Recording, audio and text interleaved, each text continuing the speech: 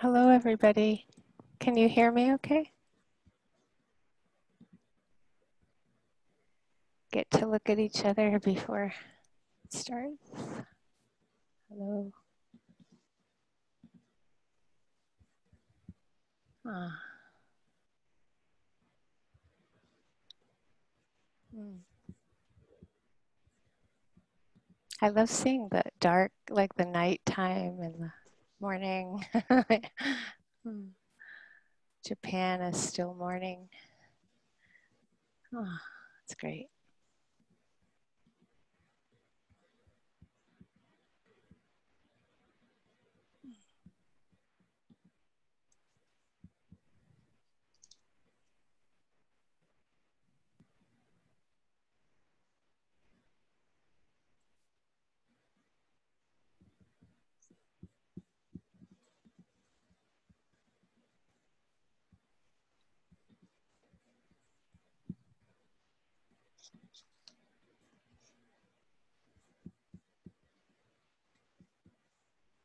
I'd like to begin with a poem by Po Chu I.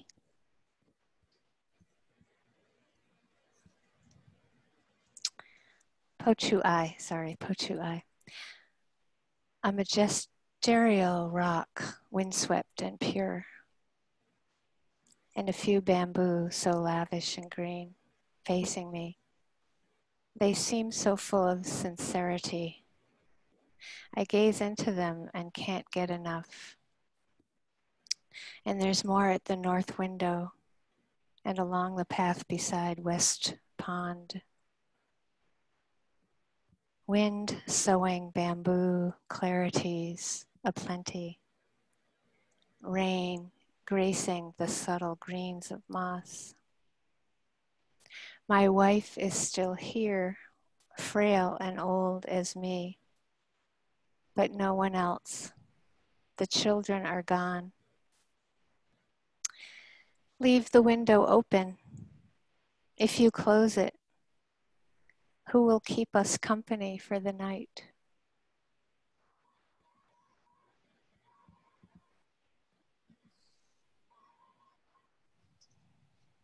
Leave the window open.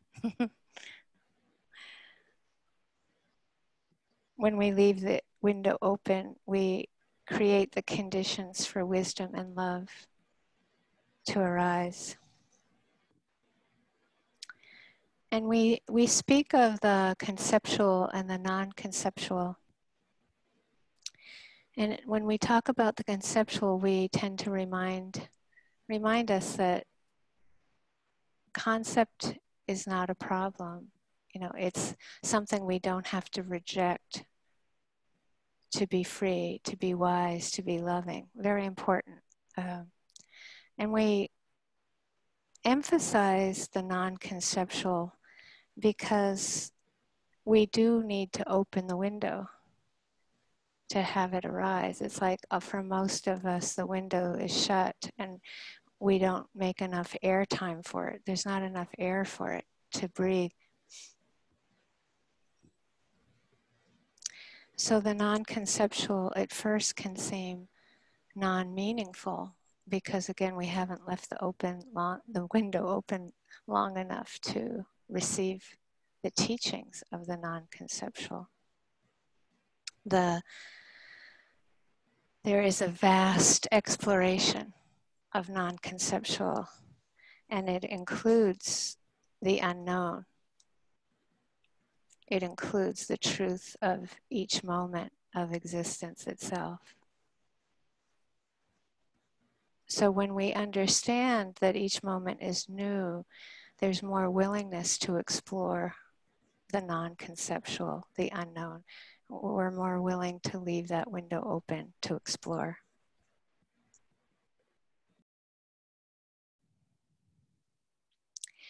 Often when we have the privilege of doing a longer retreat, we see the places where we did believe we could control how things are. Or we see in the present how we're believing we can control how things are. Or we see how we believe in the future we can control how things are. And when we do open that window and start to receive life directly, not through the conceptual thought process, we tend to have to face why we're doing Vipassana. We're trying to explore the nature of how things are, not how we're wanting them to be. And so that believing we can control, we see that it's a kind of idealized version or wishful thinking and not how things mostly are.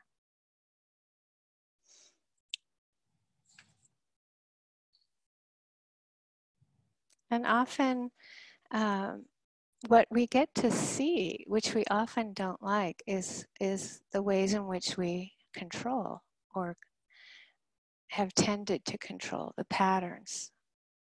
So that we tend to like the idea of letting go of controlling, but we don't often like that process of having to face the controller where we do control. So if you kind of open to the definition, one definition of mindfulness is connecting the attention with what is happening, but not controlling it. That sounds great, but we have to remember that that means that we're kind of uncovering, by opening the window, you start to uncover the ways in which we do control or believe we can control, and how the doubt will arise when we're so disappointed or disillusioned with how things actually are, or doubt in ourselves that we couldn't make things the way we thought they should be.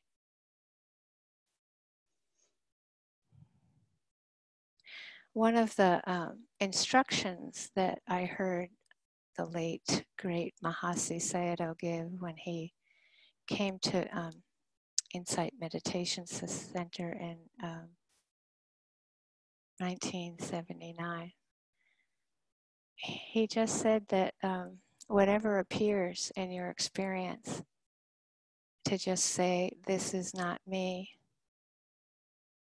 this is not mine, this is not who I am. Anything that appears, a smell, a sight, a taste, a touch, a thought, an emotion, you can keep it simple. This is not me. You don't have to do all three. You know, they mean the same thing. This is not mine. This is not I.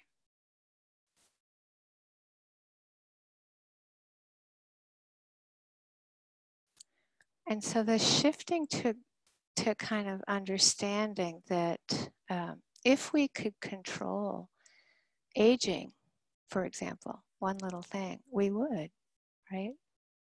Can we really control our body? Well, we do many things to keep ourselves healthy. So the idea of understanding that there's always a paradoxical aspect to practice. It's like connecting but not controlling. Caring, taking responsibility for our body, caring about our body as being so precious, but also understanding that we can't control, that it will grow old and die, for example, that belief that we can causes us so much suffering. So I find that from when I heard Mahasi's teaching all through the course of my practice, that I started being more and more willing to understand when experience did feel like mine, did feel like me, did feel like who I am. Just like, you know, we talk about not controlling, but actually I had to face and keep facing more and more how I do control, how I try to control. It's the same teaching. It's like to explore, you know, the way a lot of people will talk about self-referencing. It's like it's bad, but actually it's the human condition. The me-ness, my-ness, my fear, my sleepiness, my aging, or like whatever. It's like that sense of it being me, mine, mine. And it's actually a developmental stage, as we all know who've been around infants. young children, that sense of we have to learn that something is ours, mine, before we can understand that it's not mine. Yeah, it's like an important stage, but we are, if we're on a spiritual journey and we're on a retreat like this, it's so cool because you can have maybe anger come up, which is a kind of controlling, right? There's something painful. We don't like it. We're trying to push it away. And one way to explore anger is to really get to explore how our body feels like. How does it feel like mine, right? Or my thoughts about it. This is the hidden treasures of practice. The more you are willing to explore, I've told you, like I've had chronic back pain since 1979. It's like it started, I did something today and it kind of started hurting again. And I was like, the first moment of that twang in my lower back, it'll feel like mine. It'll be like, oh no, it's back. Like, of course, it's like, of course I don't want it back. And then it's just like, oh yeah, relax the attention into it. It's such a familiar old friend. Yeah, it's like, oh, I can just explore that twang, that tightness, and watch that shift, the beginning, middle, end of mindness with it. We can do this with sleepiness. People think sleepiness is an obstacle to liberation, but when we shift from thinking that the sleepiness is mine to getting that it's just low energy that comes and goes, not mine, that's liberation. How do we do that? Well, if it's feeling like my sleepiness, you don't do that and try to force yourself to understand that it's not mine, because that's like not being with the nature of how things are. So that sense of the attention being light or malleable or flexible, as Jesse was talking about last night, how liberation unfolds is in this place where we accept the conceptual rather than exploring the sensations of the pain. The pain is a word for intense, unpleasant sensations. But when it feels like mine, we don't tend to investigate it or explore it.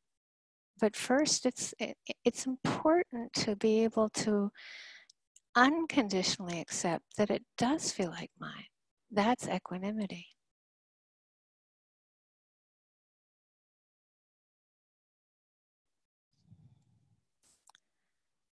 So be careful of that overlay of like, it should be like this versus how is it? It should be like this. Believing we should control it versus how it is. When we are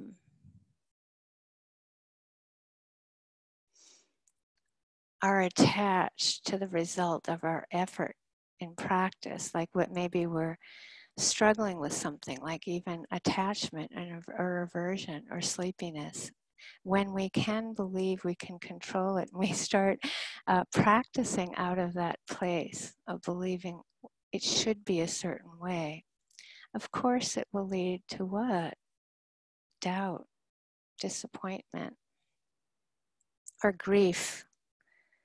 Or we can get into striving or numbness, indifference, not caring. It's like there's many ways we can go from not seeing those moments when we think it should have been a certain way. It's just a few moments of it. It's impermanent. Thinking something should be a certain way is impermanent.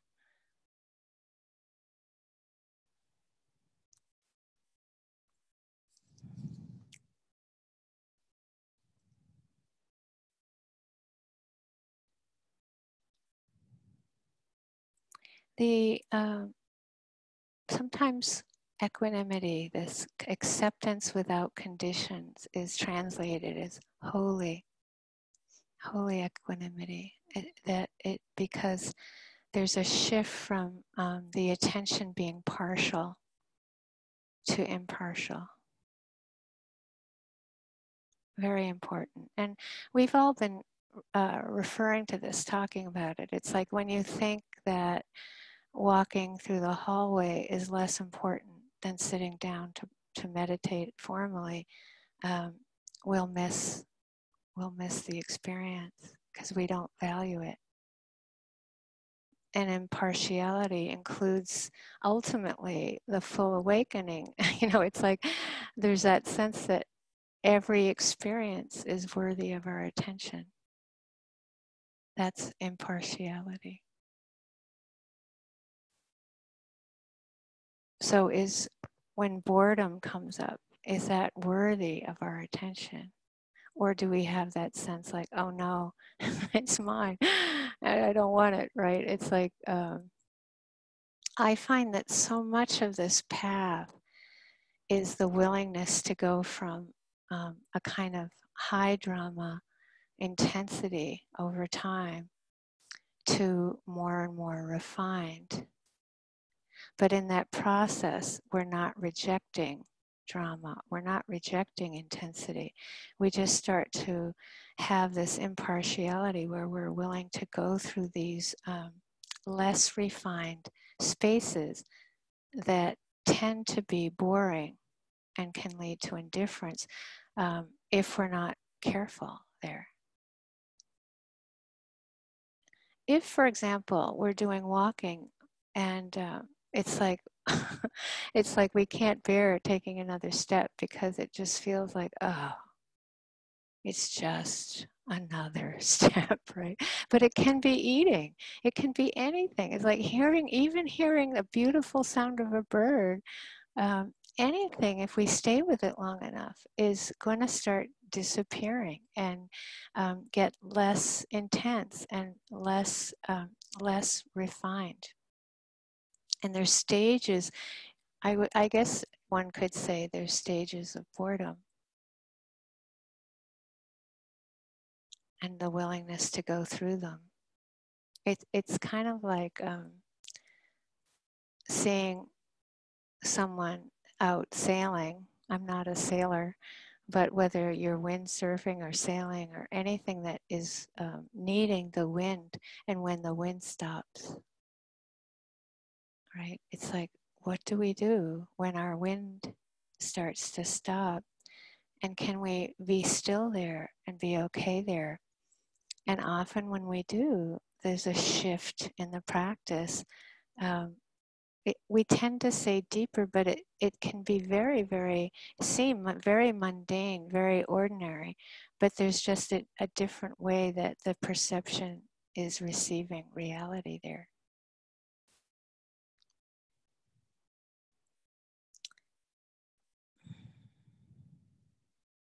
And this includes this kind of need, this very human need for intensity.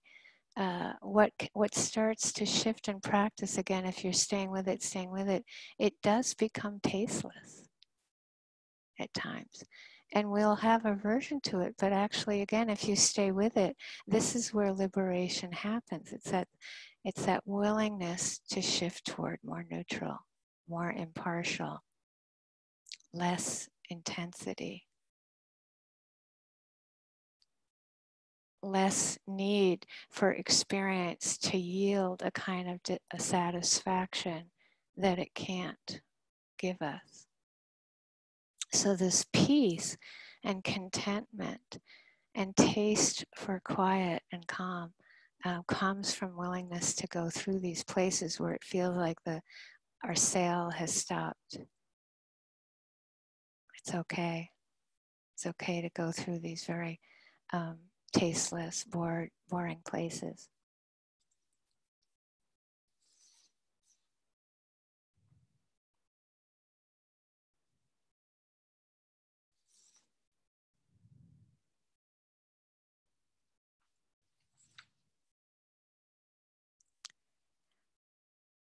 We often talk about aspects of concentration. We call the first aspect of concentration, but it's really a moment of remembering to be here. Vitaka, the Pali word vitaka, it means connecting the attention or aiming the attention. And then vichara is the sustaining of the attention with what we've connected the attention to, right? These are the basic way that attention can come together to be here versus distracted and disturbed. And it can be very interesting to explore, well, how does vitaka actually happen? But it requires non-striving. It requires relaxation. And however we can understand that kinesthetically is so important for us. So I know if I ever have that gift or luxury of actually or trust of actually float in water, like that sense of floating in water, it can seem again paradoxical, but that's how the attention is meant to sink in and connect with something. It's a relaxing into an experience. So whether it's seeing, we can the attention can kind of move out with seeing and make objects, make a curtain, make a tree. It's like it can create duality, or the attention can relax right with the eyes themselves. And there isn't a sense of duality or minus in seeing. You're just receiving color, light, shadow. Yeah, try it now. It's so important. It's like the mindful seeing cannot happen without relaxation. And often when we start being aware of seeing in this way, we'll start to feel this tension and tightness behind our eyes that's sort of there whenever we're seeing, and we don't even notice it because we're like making objects all the time versus relaxing into just seeing. And we don't talk about that as much as relaxing into hearing. Yeah. But then when I say this, then we can make it into the right way to be seeing is not to be making objects. So you see how careful one has to be in talking about this stuff. It's like if your attention is making objects when you're seeing, explore it. Check it out. How do we create the world? How are we perceiving reality? How are we making a you and a me and an I and an us just in 2 seconds of seeing?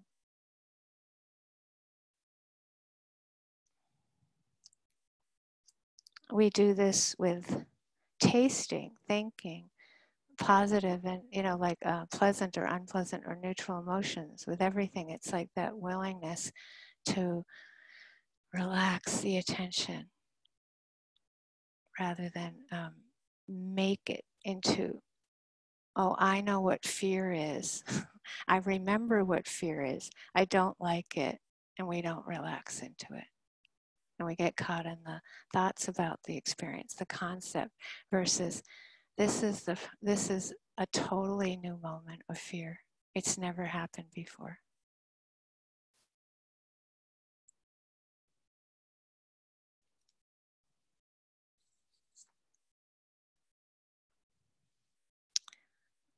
And this, I guess I can say of anyone, I know so much about striving. It's like in my practice,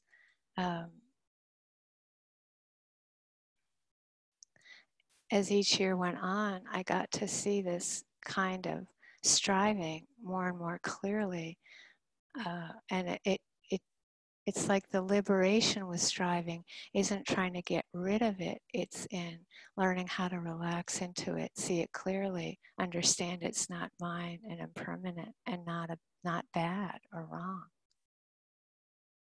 So I think it's funny. I like to stop just to like, remind us all. It's like, again, that paradoxical nature of even talking about something. To talk about non-striving can often make striving seem bad or wrong, right? It's like hilarious. How easy one can fall into the trap of then one notices anything. Attachment, we hear being free from greed, hatred, and delusion. So if attachment comes up, we'll think, oh no.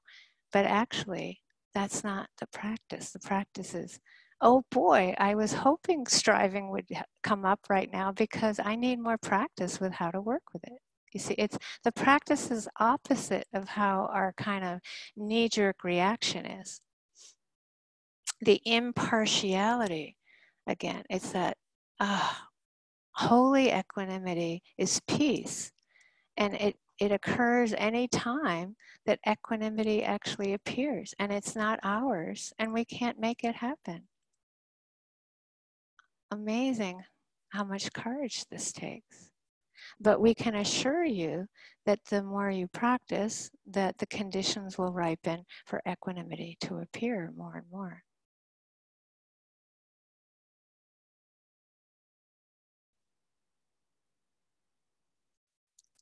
So lying down meditation, we talk about sitting, we talk about walking, we talk about standing at times, more often on an in-person retreat. But lying, we kind of have to talk about it more with a self-retreat because you might be doing a little bit more lying. And remembering how Ananda, when he was lying down, there was a certain moment where he had been striving so hard to get fully enlightened. He was the only one who hadn't, here's this great big meeting. It's his last chance. And he's so exhausted from trying so hard and striving. And he's laying down and something in him finally relaxes. And there's full liberation, full peace. So I have found in any time I do lying meditation, my first recognition is that it's much harder to strive lying down. It's awesome. So taste it, even if you're not doing lying meditation, but at night, but taste that sense of like, what does it feel like? That relaxation. And then when you sit up, you can even go back and forth, lie down, sit up, and see that that quality is what allows vitakka to really happen, a relaxed attention.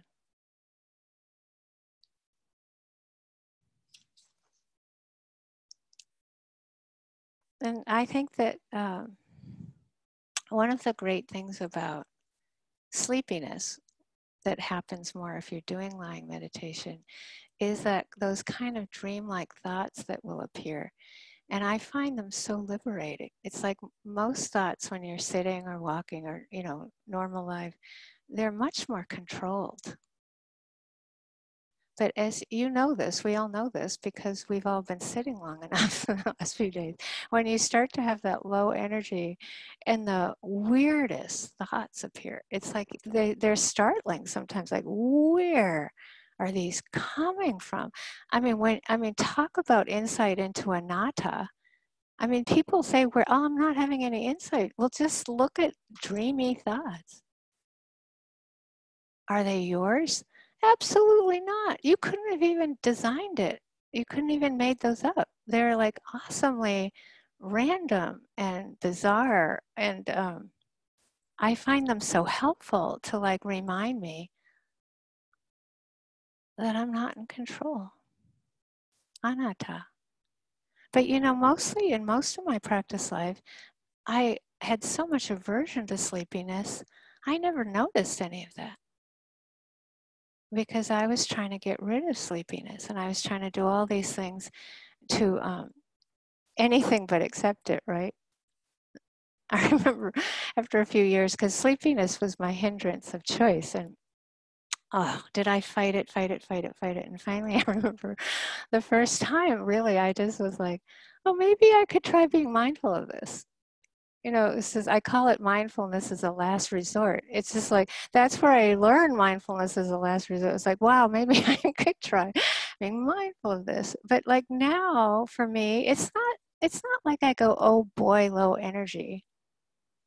But I know that it's going to lead me to more insight, more understanding. My sleepiness versus just low energy. And we can explore anatta from such a deep place of understanding with one weird thought.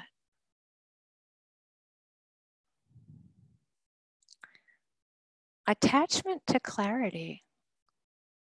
Boy, as you start getting old, man, if you're attached to clarity, you know, there's some more, for you young ones, there's some more low energy coming, I can tell you that. And it's like, boy, it's like really just attachment to a clear mind.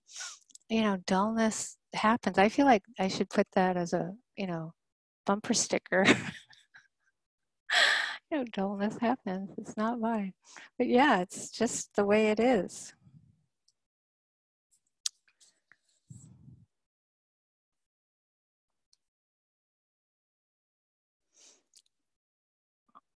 There was a great teacher from Burma, Tangpulu Sayadaw, that I met 1978. And the first thing he said to me was, he didn't speak English. He said through a translator, he walked right up to me and he said, keep a mind like water. He's a forest monk. Keep a mind like water, not like a rock, like water. So I'd like to read something. This is from a book called The Gift of Rain by Tan Tuan Eng. And the character in the novel, he grew up in Penang, and he's in the book, he's probably in his early 20s when he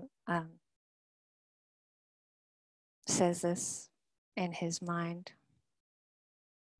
Much as I love the house I grew up in, I had a greater love for the sea, for its ever-changing moods, for the way the sun glittered on its surface, and how it mirrored every temperament of the sky.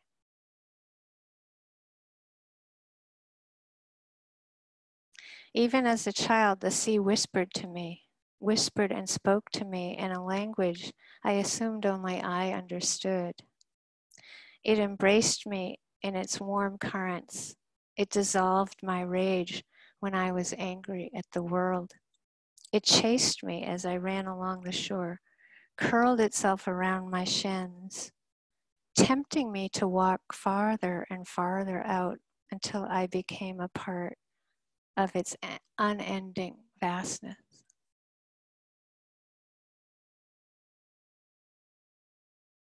A mind like water, how it mirrored every temperament of the sky. That's our practice.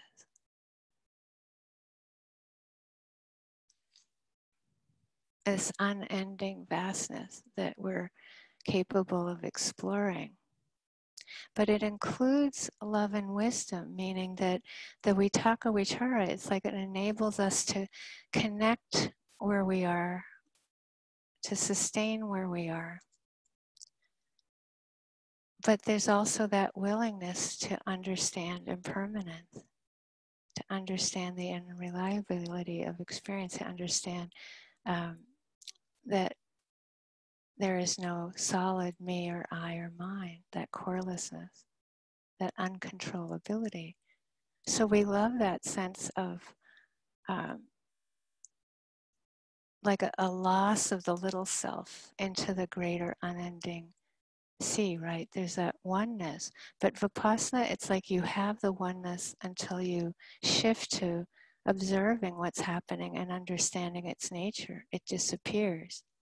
This is where love and wisdom come together in this practice. Most of us prefer the connecting, sustaining, without the ending, right? It's like, that's why we're saying, you need to take breaks. You need to lighten up. You need to have humor.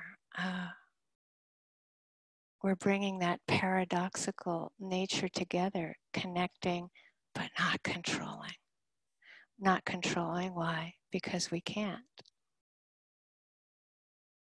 Of course we want to.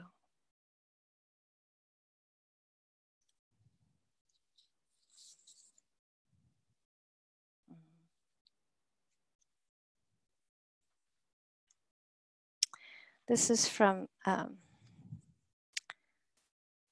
Shunrai Suzuki from Zen Mind, Beginner's Mind. I have always said that you must be very patient if you want to understand Buddhism.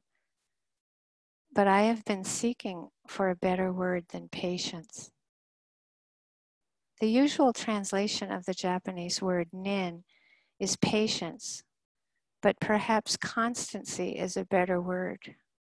You must force yourself to be patient. But in constancy, there is no particular effort involved. There is only the unchanging ability to accept things as they are.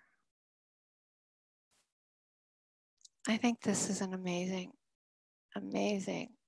translation, but also the definition of patience.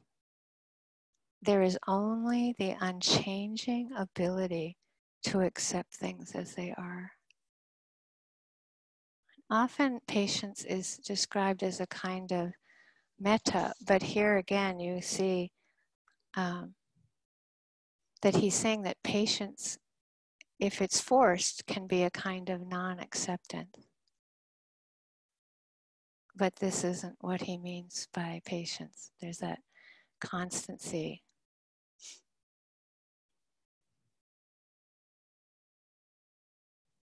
When I was in my first course in botany with a professor, Doc Brainerd, in Springfield College, he assigned us all a year-long assignment, which was to pick a tree or a plant or even a rock, but something that we would visit every day for an hour. Sit with it for an hour every day for a year. This was 1970. It was quite, very, very few people stayed in that class. This was not what most people were signing up to botany for. But I found it so hard, especially through the winter. I picked this plant, sweet gale, America gale, which is like a swamp flower that grows on the edge of the pond. And the winter was just so long, and it was so hard to sit there with this seemingly unchanging experience. But there was always, if you sat there long enough, the weather was always different. There was always different sounds, different colors. I learned so much from that experience. And I drew it every day for a year. And I hope you can hear that in that process of a lot of frustration, I came to feel so connected with this plant, but also that little pond and the trees around me and the sky, and watching it in the spring. So I wanted to read a quotation from Thoreau. I like to look at his journals and kind of look around the date that we're in. This is September 8th, different year, 1851. This year may be in its summer, but it is no longer in the flower of its age. It is a season of withering, of dust and heat, a season of small fruits. Summer thus answers, there is an aftermath in early autumn, and some spring flowers bloom again. followed by an Indian summer of finer atmosphere and of pensive beauty. May my life be not destitute of its Indian summer, a season of fine and clear mild weather in which I may prolong my life before the winter comes. When I may once more lie in the ground with faith as in spring, and even with more serene confidence. And then I will wrap the drapery of summer around me and lie down to pleasant dreams. As one year passes into another through the medium of winter, so does this, our life, pass into another through the medium of death.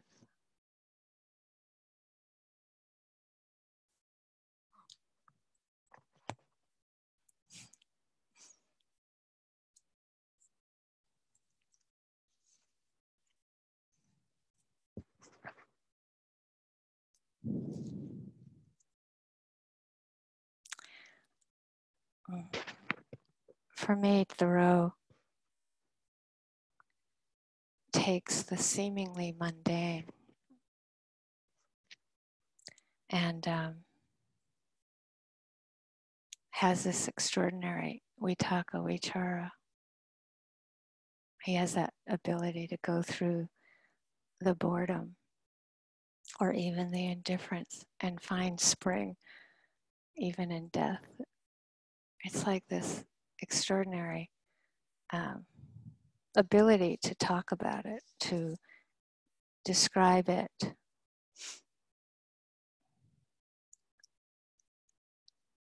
So this holy equanimity, the Buddha taught that we are born into the vicissitudes of life, always remembering that he means all beings. And they come in pairs of opposites, again, this paradox. If you're born a human, then you face gain and loss, and fame and disrepute, praise and blame, joy and sorrow. And I think it's so easy to accept gain, and so easy for most to accept fame, or easy to accept praise, and easy to accept joy. And somehow, because we get attached to it, right? It's like my gain, or my fame, or my praise, or my joy. That the Buddha talked about this inevitability of the opposite for all of us, for him, for all beings, that if there's gain, there's loss. If there's joy, there's sorrow. If there's praise, there's blame. If there's fame, there's disrepute. And the unconditional acceptance it's like that peace, the peace that is described in this practice, this holy peace, it includes everything, right? It's not about just pleasure. It's about pain. It's about, like Thoreau, that sense of like, of course there's a long winter. And how do we work with this? Well, if you read Thoreau, you'll see how attached he would get to spring. He loved spring. And yet you could hear that he died young. He had to work with this other side of spring, that fall, the autumn, the winter.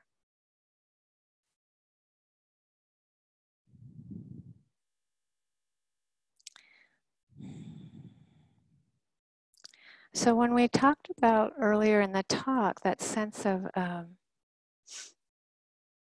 that willingness to go through the refinement when we watch an experience end, that willingness to go through the weariness that hopefully you are tasting sometime, if you're sustaining the attention through things, that will be like, oh, even if you just watch a sunset every day, even if you watch the stars come out every night, there will be a point where it's like, maybe I won't do this tonight. it's like, can we sustain it? Why? Because we get bored. We don't want to go through that uncomfortability or that loss of familiarity to go to a deeper place with it. So there's this peace that comes through. Whenever we feel blamed, I think we get angry, right? Whenever we feel misunderstood, we feel angry. And it's the willingness to remember, the vicissitudes of life, praise and blame, right? That there's that acceptance that, can I work with this? I believed I could control. I did my best. I'm getting blamed. Is it okay? Is it mine, or is it me, or is it I? And that experience that seems so much like equanimity but isn't. In the translation it's called near enemy, but the experience that seems so much like it, I like to call it fake equanimity. We're all really good at it. I don't care if blame I don't care if blame is coming up. I don't care if low back pain is coming up. I don't care if boredom's, whatever it is that we don't want to be happening. I don't care if they didn't have the rice that I like at the store again after 6 months of them not having it. Whatever it is, it's just like, we pretend that we're okay, but we're not, and that's dishonest. And I find that on retreat, you get to, it's like you get more naked, you get more humble, as Jesse said. It's like that sense of, is there a willingness to,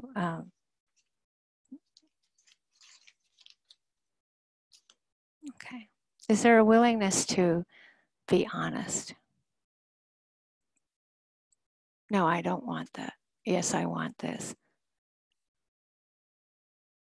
And in that unconditional acceptance, there's a deep contentment. And we can see how there's that fake equanimity, there's the indifference. When you shift to not caring anymore, I don't care. I don't care, whatever. It's like that's not acceptance, but you can see where it can be a protection, a defense of how things are, and that it's okay. I think one of my great feats in my practice was when I started accepting numbness. Numbness in my body, numbness in my heart, not caring. I had such a need to care all the time, and it's so exhausting. And when I finally started letting myself not feel anything and accepting that other people were numb, one of my memories that came up during an interview today that is pretty funny in terms of present time, when I think back on that was happening in the late 60s, and my father and stepmother had retired. And in those days, a newspaper, the Framingham News, would be delivered, to the driveway. And my father had been in World War II and worked hard at many things. And my stepmother had worked, but didn't get so involved in the suffering or dukkha in this world as my father had. And so the paper would come, and my father would be up first, and he'd get the paper, and he would read the comics. That's all. He would just read the funny. We called them the funnies. And then he'd put the paper down. And my stepmother would make a cup of coffee, and she'd read every painful. She just would read everything that was painful, everything that was wrong, all the suffering. And then she'd close the paper, have a cigarette, and she'd just rage at my father, like rage at him for not reading, the painful news every morning. It was like, And when I would visit, it was so horrible. Really. And my father would be like, I don't want to read. I was like, it's like, I want to just start the day with some joy. I'll read it like at 4 o'clock. Or, he needed the way he needed to do it. She wanted him to care in the way that she did, but there was care, but it was controlling, right? It was just like, that's not really caring about my dad.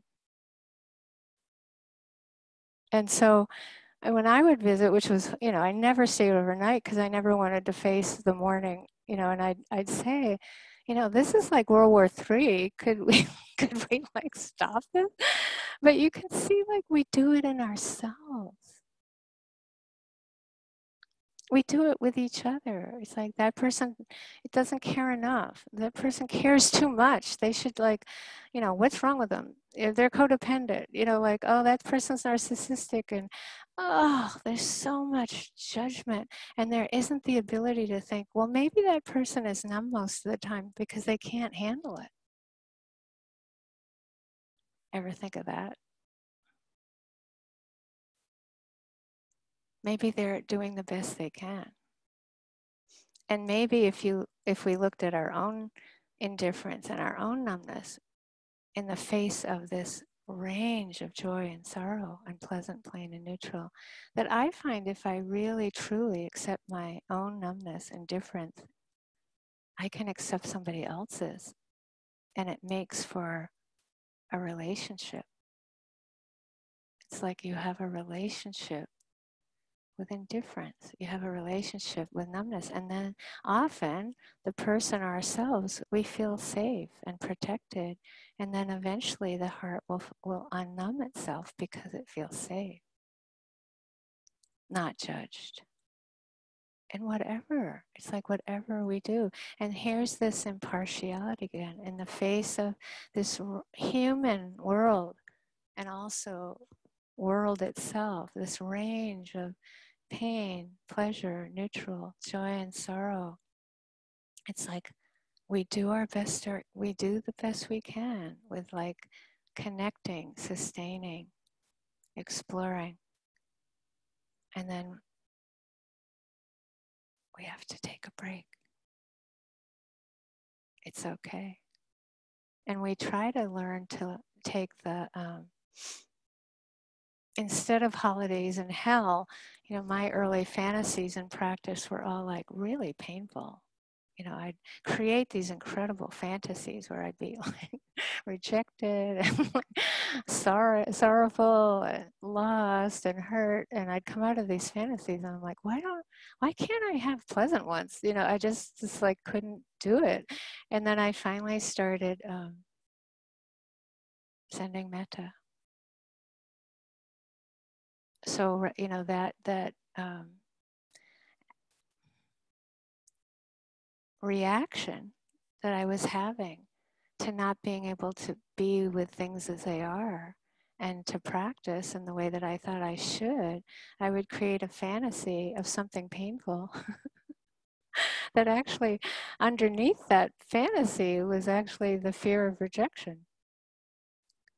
But I couldn't go to that in those early years of my practice. I didn't even know that's what was happening. I didn't know I was afraid. But boy, when I started having metta for myself and compassion for myself, instead of judging the fantasy, I started to be able to be what? Not closed down, but starting to get a little bit interested in the fear and not needing the fantasy to protect me. Was there anything wrong with that fantasy? No. That was the best I could do at that point in time. And I look back at those retreats and I'm so grateful I had them to protect me. I wouldn't have made it through the retreats. We get all caught up and upset about things when actually you can look back and go, wow, I'm lucky I had that, or I wouldn't have made it.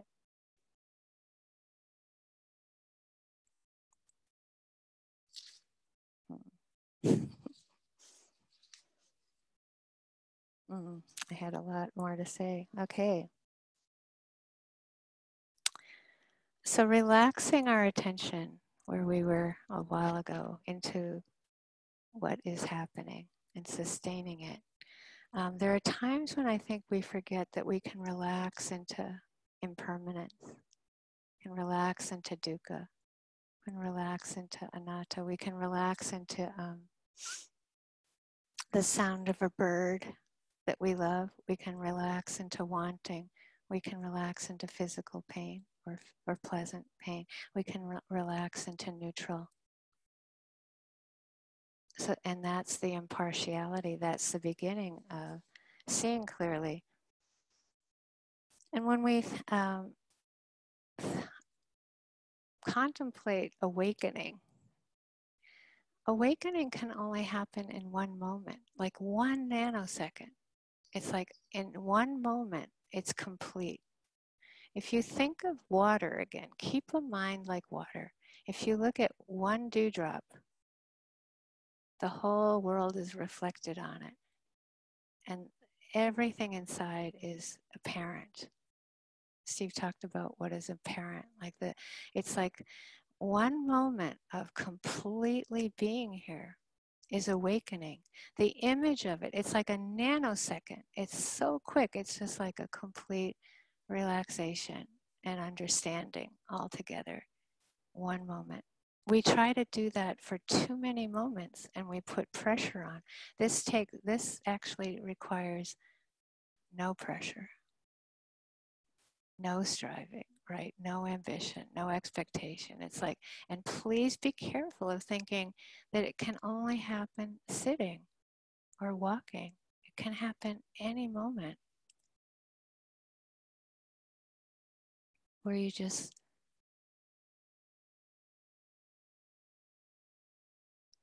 accept unconditionally what is there without conditions, without conditions. If you think of the image of the moon, the full moon, as an image of awakening,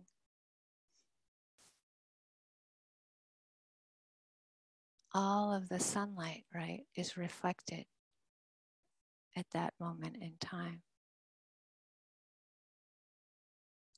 It's like the moon has everything reflected on it at that moment. That's one moment. It's a metaphor for one moment of awakening. There's nothing sticky. There's no resistance to anything whatsoever. It's just like, whew, a complete moment of being here. No resistance whatsoever. 2 seconds later, we might be in full resistance. That's okay. And then we just relax into full resistance. No problem.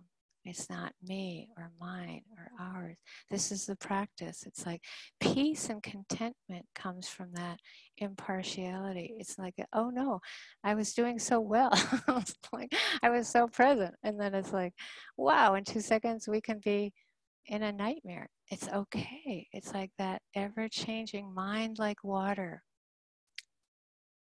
The whole sky, every cloud, every storm reflected and passes away.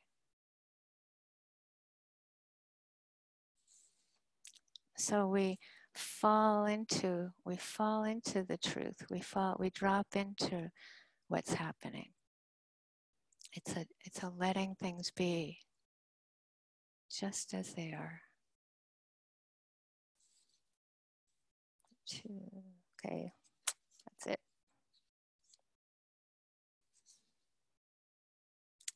This is from Han Shan, the Cold Mountain poet.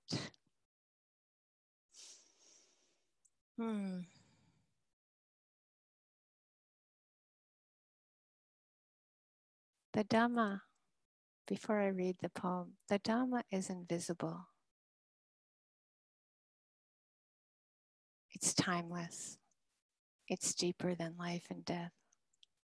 It's without conditions. If you look for it, you can't see it. It goes in and out without a gate. If you shrink it, it exists in 1 square inch. If you stretch it, it is everywhere. If you don't trust and treasure it, You can't encounter it.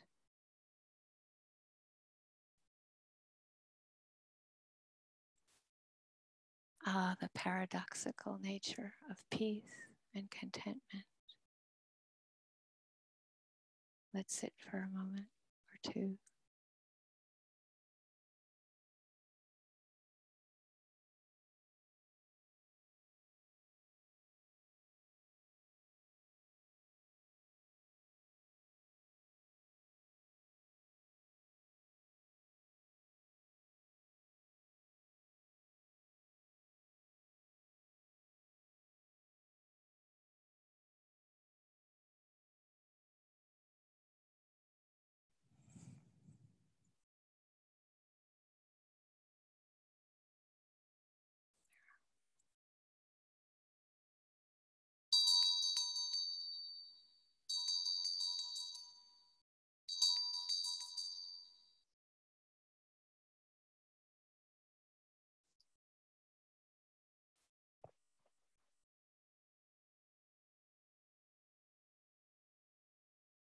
Thank you for your practice.